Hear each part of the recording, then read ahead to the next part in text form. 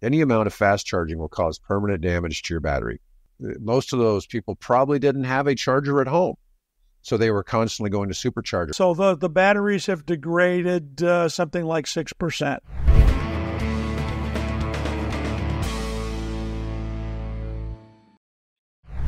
Hi, this is David with EV World News. We're talking about electric vehicles, green energy, and the stock markets. I'm in studio today with our founder and chief editor, Bill Moore. How's it going, Bill? Good. Well, no, it's afternoon. A good afternoon to you, sir. Yeah, so we're starting a little later today than normal. I wanted to talk about a little article from Recurrent. Recurrent is a company that, and most people don't know this, if you are looking at buying a used EV, they test the batteries. And I don't know how you go through this process. I've never really looked at the process of it, but it'll tell you how solid the battery is. But they did a study revealing the impact of fast charging on EV batteries. Now, this is a concern because one of the issues that came up with Hertz rented out all of these Teslas and they were driven for Uber, and they were driven a lot. If somebody's going to spend the money, they're probably driving Uber like 70 hours a week to, make up for doing that. So that was a lot of miles that were getting put on those cars on a weekly basis. I mean, people were putting 1,000 to 2,000 miles a week on those rental cars.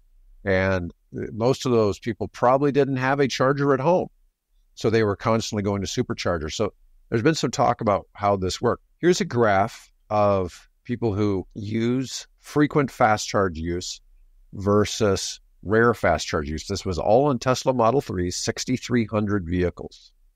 There was almost no statistical difference between the two, is what the study came out. But here we go again. Here they did it on 4,400 Model Ys. There was the people in this case that frequently fast charged had a little bit better battery life after 3 years. Now, isn't that interesting? Yeah. Look that up. So what we're seeing there is somewhere degradation, basically somewhere between 85 and 90%. The batteries are still good. In other words, there's only been, between, you got 98, 96. So this is 2,000 days. This is 6 years out. So the batteries have degraded something like 6%. With rapid charging, that's encouraging, really. These tests were only done on Teslas.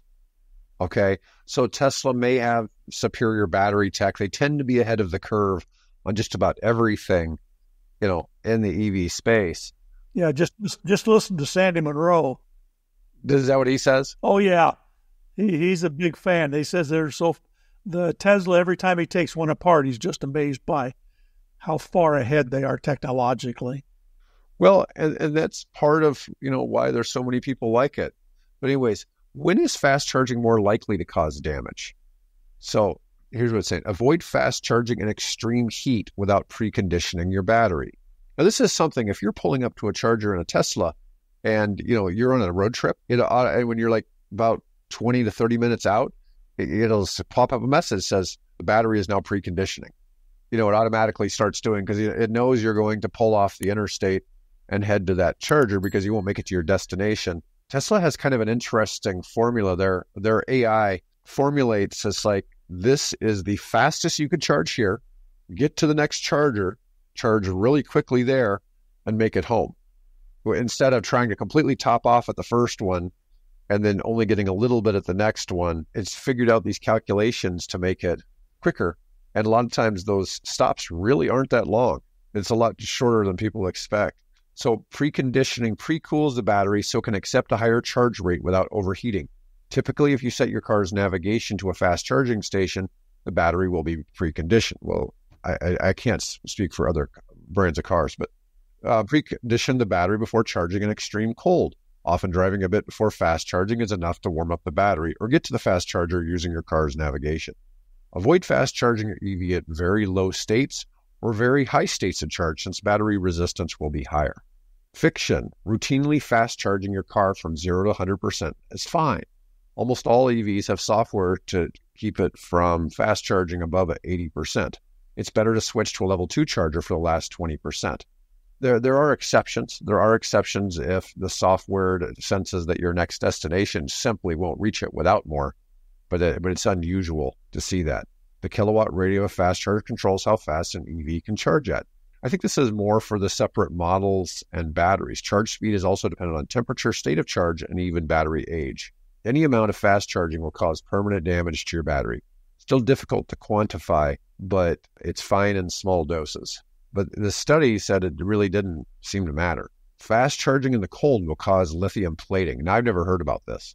EV batteries have a lot of software and hardware to protect them and ensure they're the right temperature before accepting high voltage to avoid lithium plating, which I'm not familiar with that. But I thought this was a good article.